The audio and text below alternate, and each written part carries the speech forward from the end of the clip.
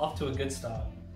Hey guys, it's your boy Enigma Trash. So I ran into an early birthday present and I thought I would record and document the process of building it, which is my brand new PC. And obviously you gotta start with the instructions, sort out some screws, put them in a plastic ball, whip out your motherboard like an idiot, put your motherboard on your PC, close the box, realize you forgot your knife, grab the knife, and then struggle to get the actual motherboard out of the fucking bullshit wrapping.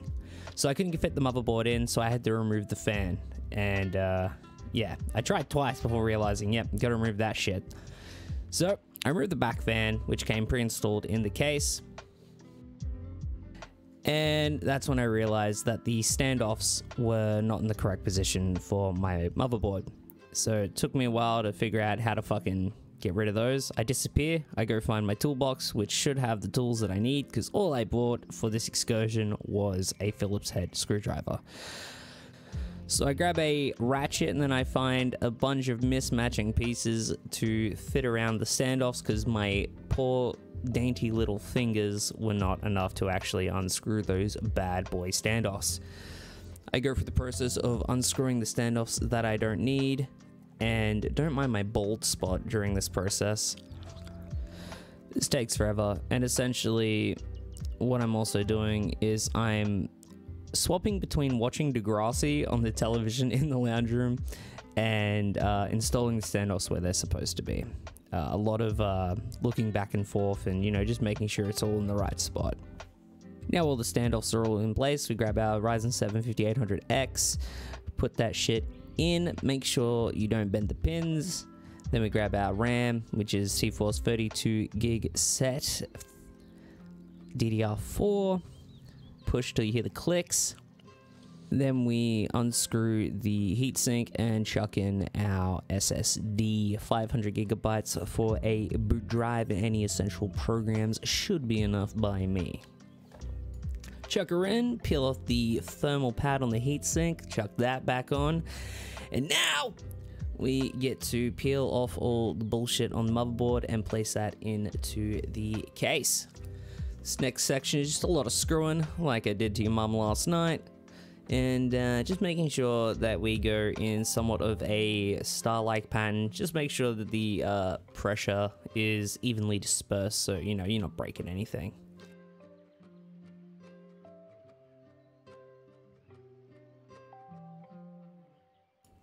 From here, we're just cleaning up our work area so there's not just a bunch of random fucking bullshit everywhere, and we grab our big boy power supply.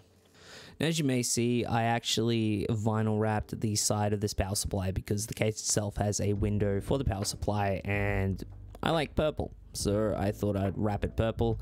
So we install the fucking power supply.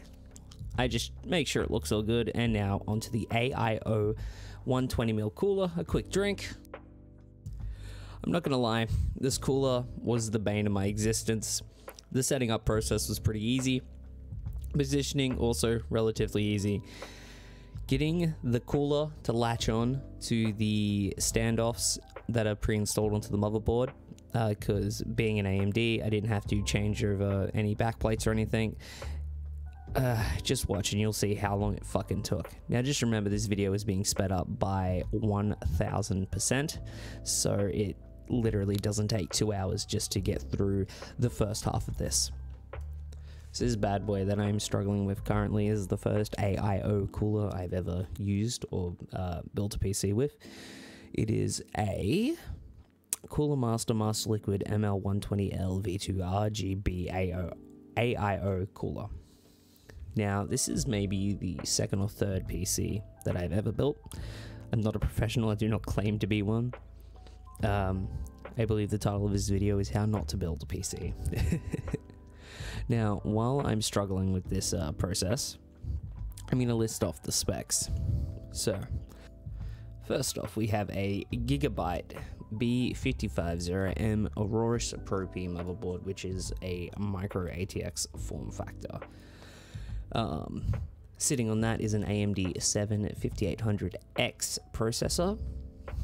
On top of that, we have the thing that I'm struggling with here, the Cooler Master Must Liquid ML120L V2 RGB AIO cooler. Slightly to the side of that ensemble, we have the T-Force Delta RGB 32GB kit, which is two 16GB sticks of RAM, DDR4.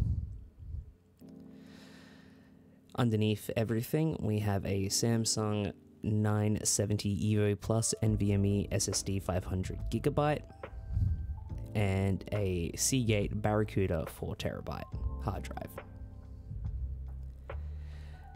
And then the piece of resistance is the MSI GeForce RTX 3060 Ventus 2x OC 12GB. Powering all that is the Cooler Master MWE Gold fully modular 850 watt V2 power supply.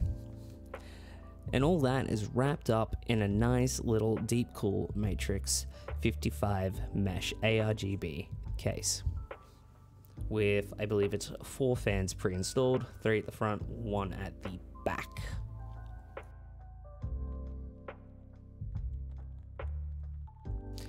Now, as I said, it really did take me a long time to get this AIO to sit properly, like a very long time, an embarrassingly long time, but we eventually got there, thank fuck.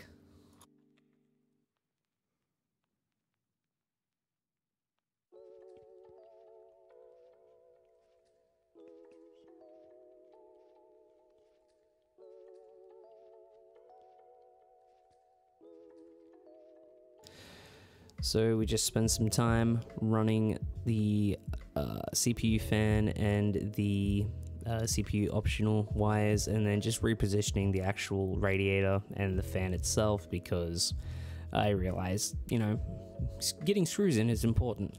And then also later on I had to get the power in for the motherboard, which is up in that top left hand corner and a little bit of a bitch to get to.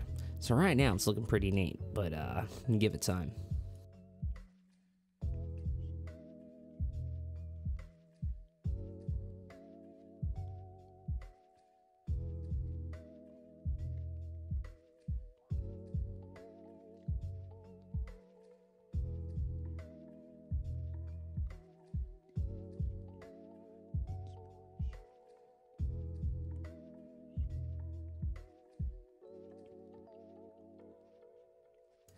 Right about now is when Lady Trash gets home from work. Say hello.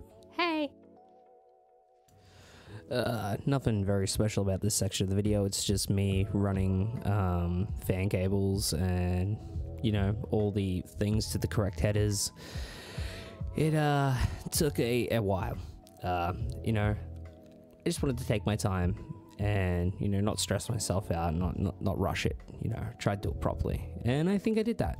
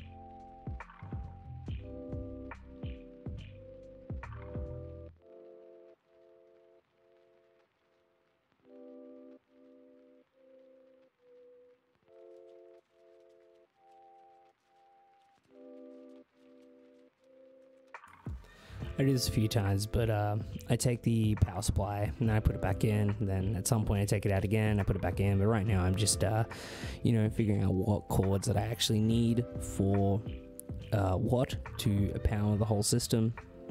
Just check if it's a 8-pin or a 4-pin on that fucking 3060, the beast of a fucking big boy. Big upgrade from a 1660, I reckon.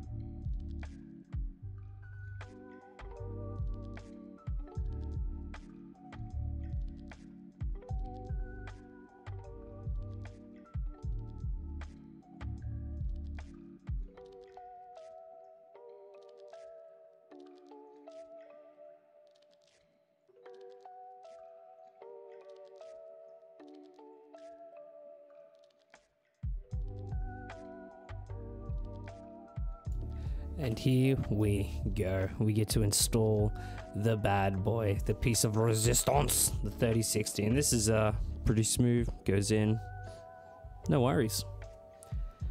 Just as easy as pie.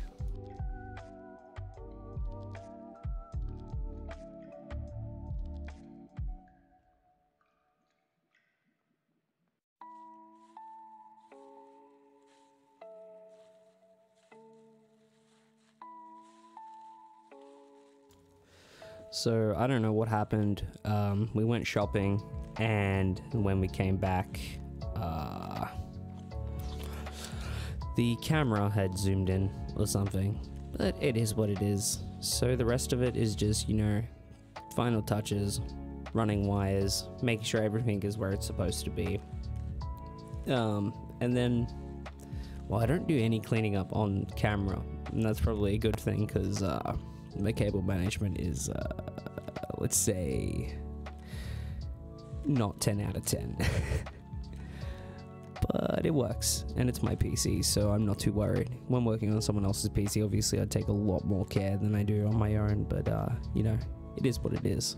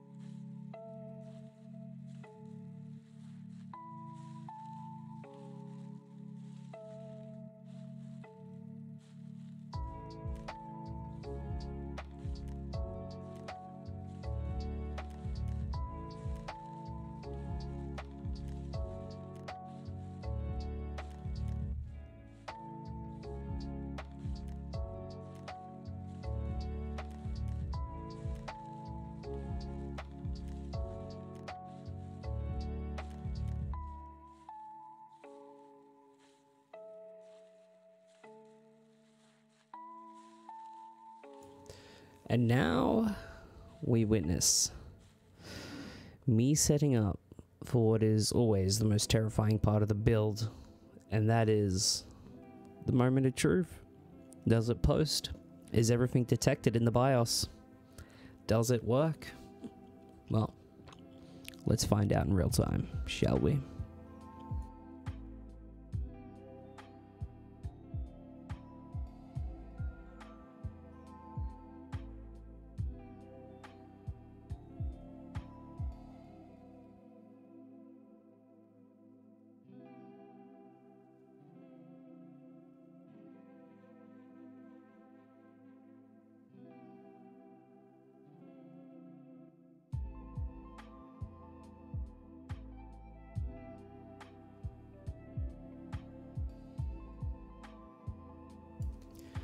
So my reaction may not seem like a lot, because, well, it posted, and you know, I was extremely happy over that. But one of the fans wasn't lighting up, so I had to go back and go again. So this is the shot of the fans actually working and everything working together. Windows has already been installed. Everything was detected. Yeah, I tell not to build a PC with your boy Enigma Trash. I know it's kind of hidden away, but it's the only place I can really put it. So enjoy these close-ups.